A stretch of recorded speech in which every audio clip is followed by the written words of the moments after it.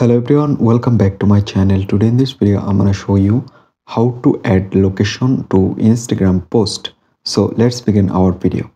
First of all, open your Instagram app, click on the bottom right corner your profile icon, and then if you just click on plus icon at the middle,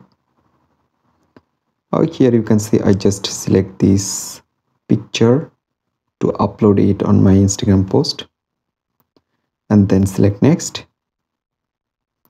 Right now you can find an option add location.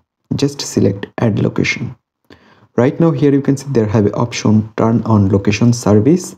So if you just want to add your real-time location, then you just need to select turn on location service. Then it can automatically detect your current location.